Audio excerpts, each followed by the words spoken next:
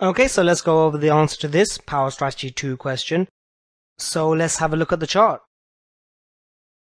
So we've got this Strategy 2 chart here. First things first, let's have a look at it. What are we noticing about price? What are we noticing about the MAs? Well, we've got a trend up. Price is trending up.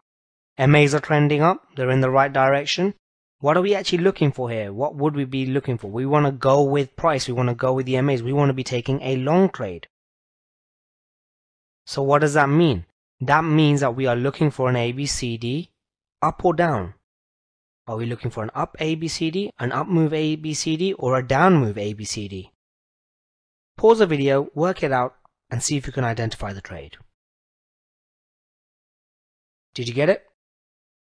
The ABCD is this one right here. We've got a down move ABCD because we want to be taking a long. Remember, this is a strategy 2 trade. So where are we going to enter? We're going to be entering at the D point. And what about our stop? Well, we want our stop to be at a pivot low to the left. Did you find where we want to place it? Well, the one that is here, the red one, is just a bit too close to entry, and the green one just passes for it to have a decent amount of breadth. And remember, the decent amount of breadth in order for price to breathe really depends on the time frame you're looking at. Obviously, if you're looking at a very, very short time frame, you don't want to be too close. If you're looking at a very large time frame, then even something as close as this is fine. So our stop will be placed below this green pivot low. And what about moving a stop to break even? Well, we're going to be doing that at a 1-to-1 risk reward. So when price moves up the same amount that we initially put on risk, meaning the distance between the entry and the stop. So as we can see, that price is here, indicated by the red line. When price goes up that much, we are going to move our stop from here up to our entry price, and we are in a risk-free trade from that moment on. Meaning no matter what happens, we either come out at a profit or we come out without losing any money. What about exiting the trade?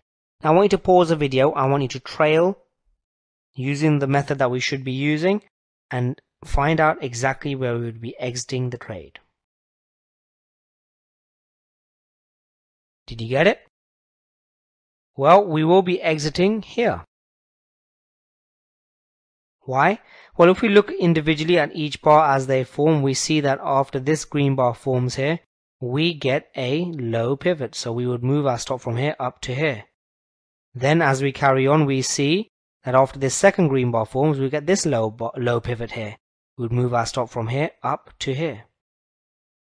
Then we do not have a low pivot forming, and we see that the red bar goes below where our stop would have been. And that is where we would exit. We would exit at a profit there. What about our risk reward? Now, as you can see on the chart, we've got our exits, our entries, and our stops at various places within these dotted lines, which means it's pretty difficult for you to work out an exact risk reward just on this chart. Obviously, when you're trading, you're going to be able to look at the exact prices of these lows. But here on the chart, we obviously can't see that. So let's just work it out visually. And the way to do that is by approximately looking at the boxes. How many boxes are we in reward? How many boxes are we in risk? Well, our entry to our stop is around about 70 to 80% of a box. And when I say box, I mean the distance between this line and the next line. So that will be one box there. So we're looking at around about 70 to 80% of a box. And in terms of our reward, we're looking at around about 4.5 boxes. So judging on that, approximately we are looking at a 6-to-1 risk reward, which isn't so bad. That means for every dollar you risk, you're making $6.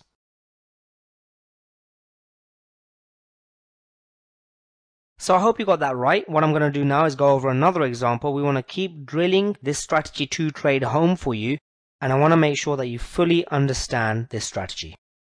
Please continue over to the next page and we'll go through another example now.